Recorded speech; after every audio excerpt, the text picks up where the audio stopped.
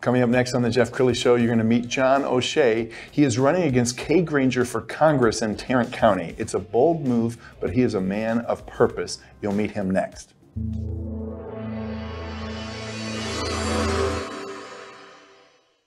Many are predicting that the worst is yet to come, which is unfortunate, said one person here.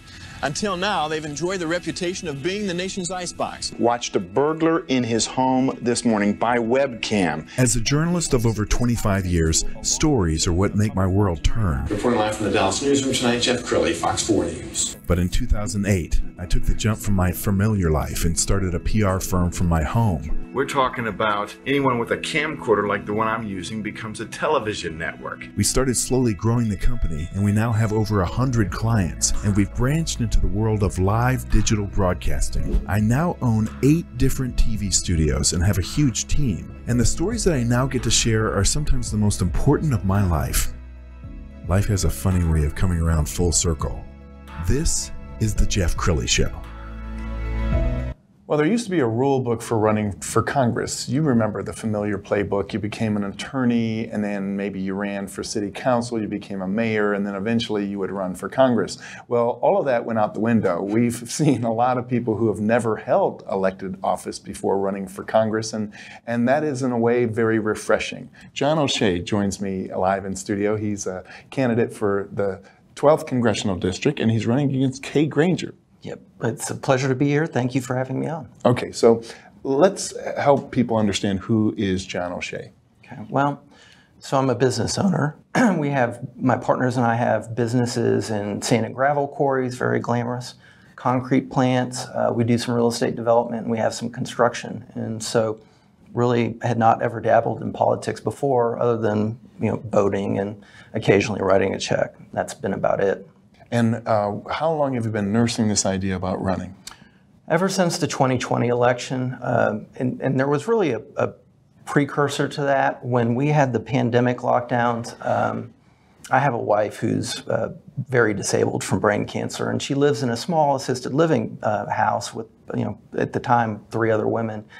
And when all of a sudden we were told our businesses were not essential, that our churches were unimportant, that our kids couldn't go to school, and worse yet, that I couldn't go see my wife and take her out every day like I normally do.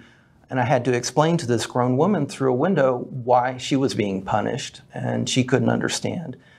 That really raised my ire, and I thought, how dare the government try and act as our parent? That's not their role. Their role is to be our servant and to ensure that our civil liberties are in place, not take them away from us. So I would say when I went to bed at the night of the 2020 election and thought, clearly Trump's won, we've got this, and then woke up the next day to find that it had been fortified, that's when I decided to get involved. And I became a precinct chair for the Tarrant County Republican Party. And then about 15 months ago, I started putting in the pieces to effect a run for Congress. And let's help the audience understand, Kay Granger has been in office a long, long time. Since 1997. And that's just Congress. Before that, Congress. She was the mayor. The mayor of Fort Worth, correct. And do you have a problem with somebody becoming a lifelong politician? It's not what our founding fathers envisioned, and in fact, it's part of the problem as to why we've gotten to the state that we're in. We don't have a ruling class of people. In fact, they forget that there are elected servants. And, you can understand.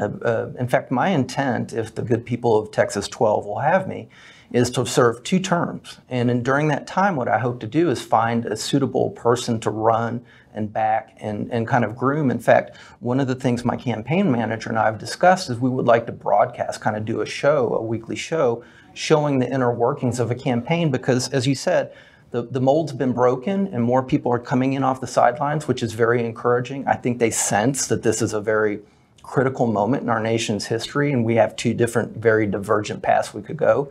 And so what I hope to do is educate the public and teach them how they can get involved, how they can run a campaign, and kind of serve as a resource at the same time. We're going to pull up your website and scroll down the homepage. In general, do you find yourself kind of running to the right of Kay Granger? I'm running to the right of just about everybody. Yeah, no, in fact, Conservative Review came out with their scorecard for Kay based on her voting record, and they gave her a 51. So 51% of the time she voted Conservative, 49% of the time Liberal. And at one point she was a Democrat, is that right? Correct. Yeah, which is ironic given that she criticized President Trump for just the exact same thing. Okay, so I want to talk about some of the issues that you stand for. We're going to pull up your issues page, and as I look at it, border security, we could probably spend half an hour on each one of these subjects. When you're talking to somebody for the first time, what does John O'Shea stand for?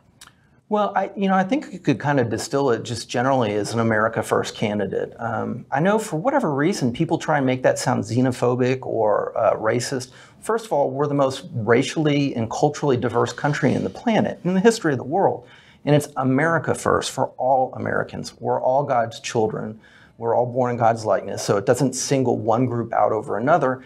And we can't be doing the things that we're doing and ignoring the fact that so many of our brothers and sisters are in dire circumstances, crumbling infrastructure, bad education, no economic opportunities for them.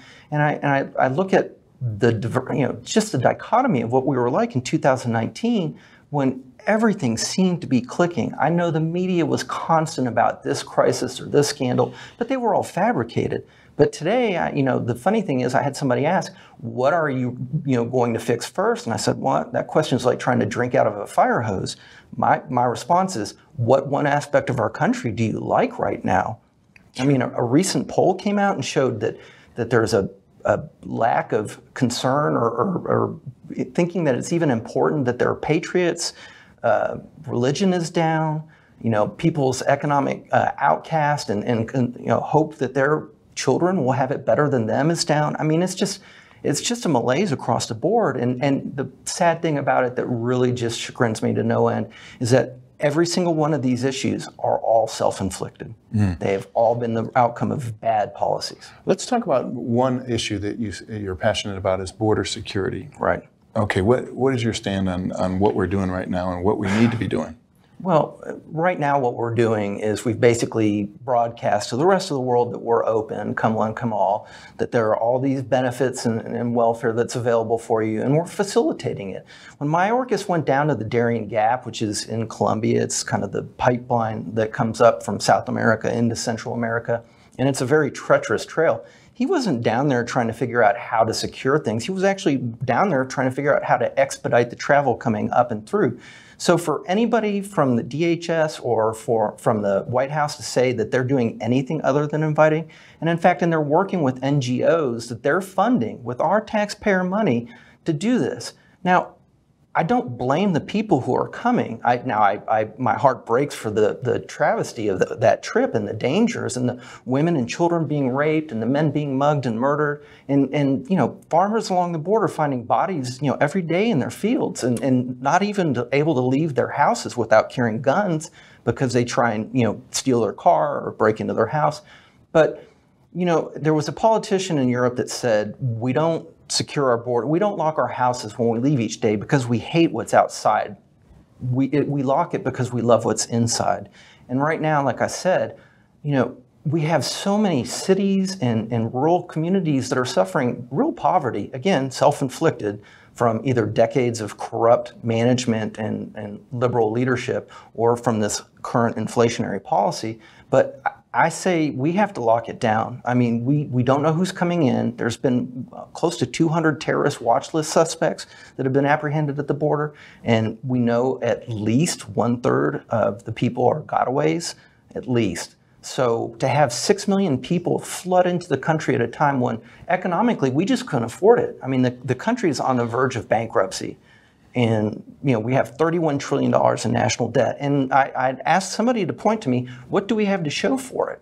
I mean, are things better now than they were 10, 15, 20 years ago? No. In fact, I think this is the worst economic situation, the worst outlook I've seen in my adult life. Yeah. Well, let's talk a little bit about the economy, because I think we all saw it during the pandemic. We were printing money just wildly. And did no one in Washington think this is going to come due? It's basic econ 101. Anything that you mass produce becomes less valuable. So it's the same with the Federal Reserve just printing currency willy-nilly. But the fact of the matter is, we run at such a large deficit, meaning the money we take in taxes is far outstripped by our federal spending. And it is a spending problem. It's not an income problem. In fact, the Democrats like to point out and say that Trump's tax cuts, caused this situation.